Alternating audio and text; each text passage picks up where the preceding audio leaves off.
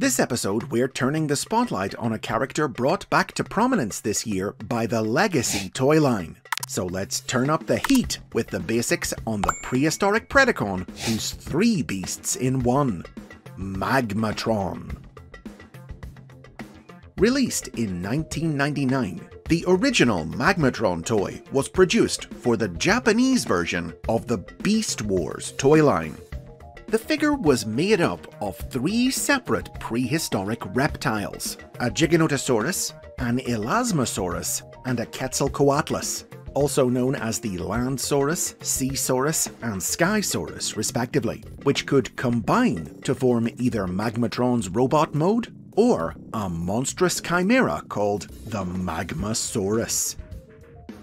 Charismatic and level-headed while also being a savage warrior, MAGMATRON was the main villain of the Japanese original animated series Beast Wars Neo. The series saw MAGMATRON and his team of Predacons competing with a unit of heroic Maximals led by Big Convoy to gather capsules of the mysterious Anglemois energy, which had been scattered across the galaxy at the conclusion of the preceding series, Beast Wars 2nd. MAGMATRON usually had his troops do all the work while he remained on their ship, the Dinosaur. He tended only to step onto the battlefield if there was a chance for him to fight Big Convoy one-on-one. As the series progressed, it was revealed that Anglemois was the energy of the monster planet Unicron, when Unicron's servants, the Blentrons, began seeking the Anglemois capsules in order to revive their dormant master. The desperate MAGMATRON was so determined to prevent this that he was even willing to sacrifice his men's lives, but his efforts were in vain. Unicron was revived in a body of pure energy that took the form of the previous Predacon leader, Galvatron, and soundly defeated MAGMATRON in battle. But as Unicron set out to take Cybertron itself as his new body by possessing the planet's central computer, Vector Sigma, MAGMATRON struck back, launching a violent attack that forced Unicron's spirit out of the machine. Unicron retaliated by draining MAGMATRON's energy, leaving him unable to participate in the final battle, which ended with Unicron being defeated by the Maximals. But then, in the show's final seconds, the recovered MAGMATRON returned for one last battle with Big Convoy, after which the Maximals and Predacons laid down their arms and began working together to repair the damaged Cybertron. A rather different version of MAGMATRON's story was told in the Beast Wars Neo manga. In this take on the Neo saga, MAGMATRON began life as a trio of actual living animals from a prehistoric alien planet. When one of the Anglemois capsules crashed on this world, exposure to the energy fused the creatures together and evolved them into a transformer. Thus, when Unicron set about engineering his resurrection in the manga, his final step was to devour MAGMATRON, consuming the Anglemois energy within him. Reduced to a severed head, the dying MAGMATRON bestowed his sword upon Big Convoy, who used it first to end MAGMATRON's suffering, then to destroy the reborn Unicron's new body. Initially a Japanese exclusive, MAGMATRON's toy was later released in Hasbro markets as part of Beast Wars sequel series Beast Machines in the year 2000, oddly marketed as a Maximal despite retaining his Predacon insignia. Now, in Japan, Beast Wars Neo was set thousands of years after Beast Machines, but the profile that came with this release of the toy presented an alternate interpretation of the series' events that moved them to take place much earlier in the timeline, shortly before Beast Machines, in the same era as the original Beast Wars cartoon. The profile detailed how, after his search for Anglemois, MAGMATRON returned to Cybertron during the events of Beast Machines, when the planet was overrun by Viacon drones, and joined up with a new team of Dinobot warriors to fight them. MAGMATRON's adventures in this era were briefly covered in the tie-in comic book The Wreckers, published through official convention Botcon, which told the story of how he and the Dinobots were lured into a trap by the evil alien Quintessons and destroyed by their techno-organic monster, the Dweller.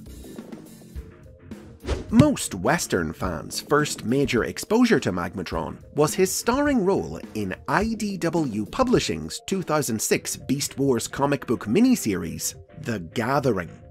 In this series, which also depicted him as hailing from the original Beast Wars cartoon era, MAGMATRON was a respected Predacon general, instructed by the faction's ruling body, the Tri-Predacus Council, to hunt down the renegade Predacon, Megatron, who, as seen in the Beast Wars cartoon, had travelled back in time to prehistoric Earth on a mission to alter history. MAGMATRON and his troops followed Megatron into the past, but the power-hungry MAGMATRON had an ulterior motive for coming to Earth. Secretly, he intended to raise an army with which he could overthrow the Council by reprogramming the many Transformers lying in stasis pods around the planet.